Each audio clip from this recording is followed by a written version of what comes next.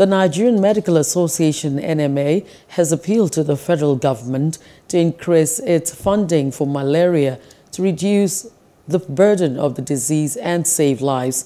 The Chairman, Committee on Infectious Diseases for N.M.A. Lagos, Dr. Japhet Olubogi, said the burden of malaria disease in the country was high, but that it could be eradicated with consolidated efforts. Olubogi appealed to the federal government and the state governments as well to reignite momentum in the fight against the disease by deepening funding and partnership with international non-governmental organizations. Hello, hope you enjoyed the news. Please do subscribe to our YouTube channel and don't forget to hit the notification button so you get notified about fresh news updates.